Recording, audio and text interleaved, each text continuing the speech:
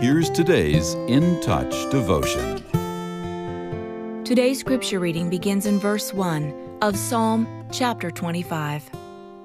To you, O Lord, I lift up my soul. O my God, in you I trust.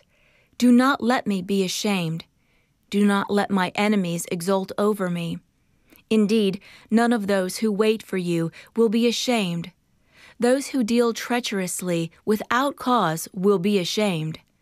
Make me know your ways, O Lord. Teach me your paths. Lead me in your truth and teach me. For you are the God of my salvation. For you I wait all the day. How would you define success? Though much of the world considers power and prosperity to be the highest of goals, God desires a different yearning in His children. From the Lord's standpoint, success means walking in His way.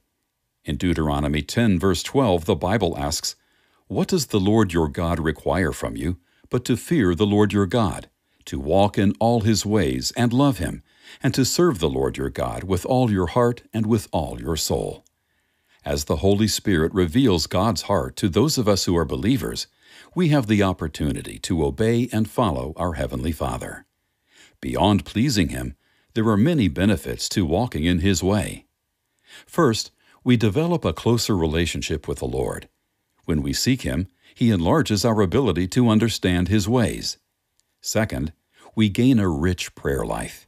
Third, we begin to see things from His perspective.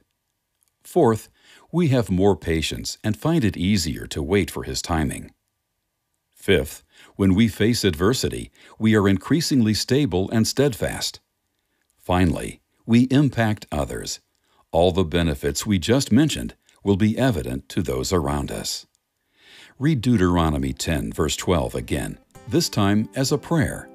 Ask God to reveal one new way you can love Him or serve Him more wholeheartedly.